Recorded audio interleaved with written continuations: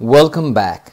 In earlier section, we had learned how to create a test case, generate the report, package our application and archive the artifacts for Maven-based project.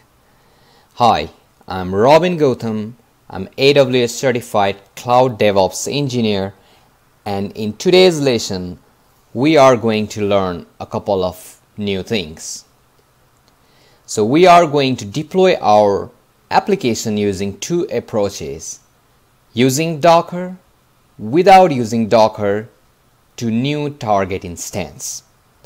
Let's get started with some basic theories regarding Docker and Docker Hub. So Docker is a tool that helps you to create the containers. Containers are the isolated groups of runtime environment of an image. Image contains of the file system. It's roughly equivalent to the snapshot in other virtual environment. And Docker Hub is cloud-based repository to test, store, and distribute the container image. So in this lesson, we are going to start deploying of our application using Docker. So before that, make sure you create an account using hub.docker.com. So I have my account already created over here. If you haven't created one, please go ahead and create. So let me go to my node over here, and over OPT directory, when you see over here, I am inside OPT CI/CD integration directory.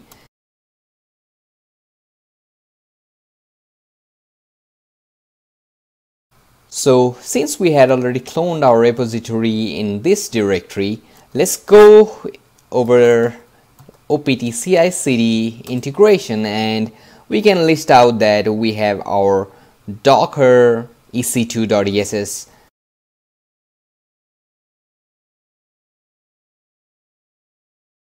file over here. Let's go ahead and run that script. So over here you can see it's asking for Docker Hub user ID.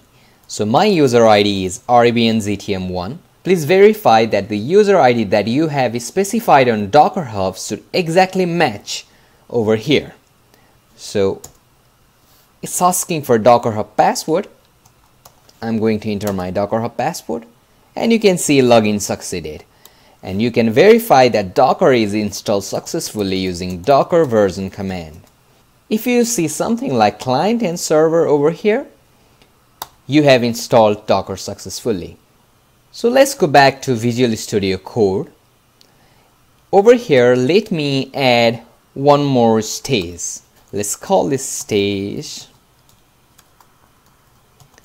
deployment of application using Docker. Here, try catch block. Let me include try block over here. Let me include Docker version to see if Docker got installed successfully. So let me do docker build -t, which I am tagging. This is my username RBNZTM1, and the name that I want to give to my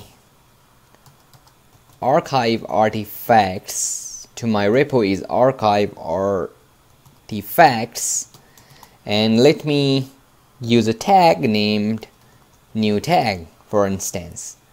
And let's say here I have Docker file. In case I had different Docker file to specify, for instance, if I had docker file.dev, docker file.prod, I could specify with something like this -f docker file. So this searches for this file.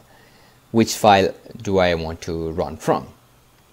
And docker build is basically building this Docker file. So when we move over this Docker file, what I have done over here is, you can see I have used the Tomcat 8.5.16 JRE8 Alpine version, and I have copied the address book main target address book.var to this web apps directory inside my container. And with this, I have run my Tomcat as a service inside my container. So this is basically what our Docker file is doing. So moving back to this copy section, remember the copy section always specifies copy from the host to the directory inside your container. So that's what we are doing here. So moving back over to our Jenkins file, so let's include another stage saying docker run -p, where I'm specifying the port 8080 colon 8080. So what I'm saying here is docker run -p port, which specifies per port, and here I have included anything for host port match the port inside container, port 8080. So here I will do -d, which is detached mode, and I'm going to use basically the same repository name over here. So after this stage, let's go ahead and push to our Docker registry. So for that, we need to go to the pipeline syntax. So inside pipeline, let me go to pipeline syntax. Over here, let me select Docker registry. You can see there is an option called with Docker registry over here. And here you can add credentials, and for username, let me use my Docker Hub username, and for password, let me use my Docker Hub password. And over here ID, I'm going to use Docker Hub registry, and the same thing over here, and I'll add it, and let me select that Docker Hub registry over here, and let me generate a pipeline script, and you are going to see something like this. So let me copy this section and paste it over to our Visual Studio Code here. So here in the sum block, we are going to use docker push command to push to our Docker Hub. So I'm going to do docker push for this tag.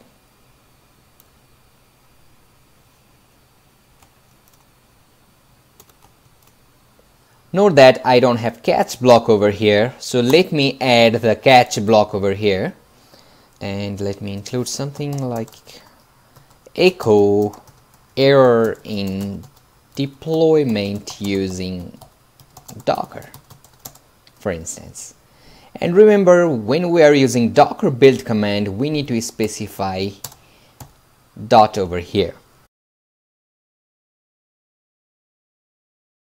So after we are done with this, let me save this thing and let me add it, commit this change, and push it to my feature branch. So after I'm done with pushing to my feature branch, let me build now.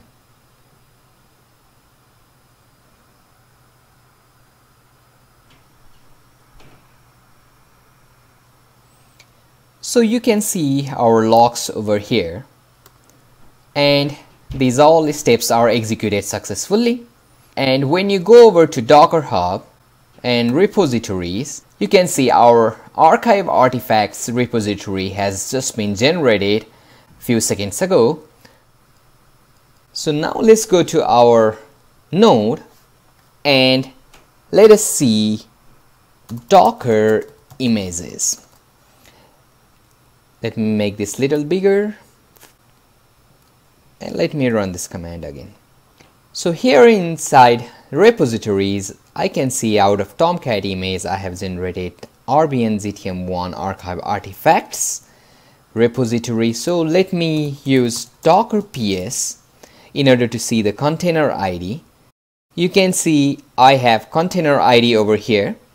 So let me copy that container ID.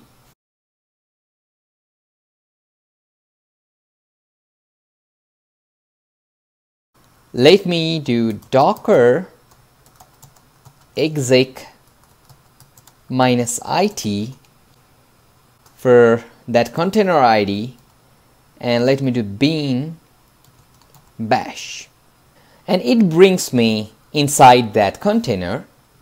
And you can see in this directory we must have our address book.var over there. So when we copy this and when we go over that user local Tomcat web apps directory, you can see we have address book.var.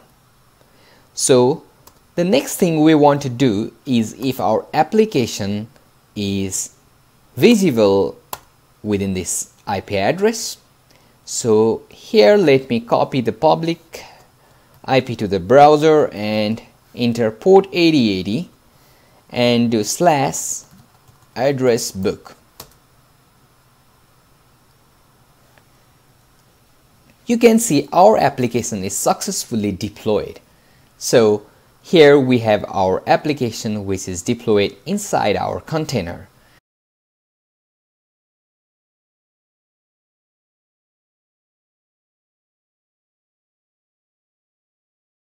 I hope you enjoyed this video. In next video we'll discuss how to send those artifacts to S3. Thank you.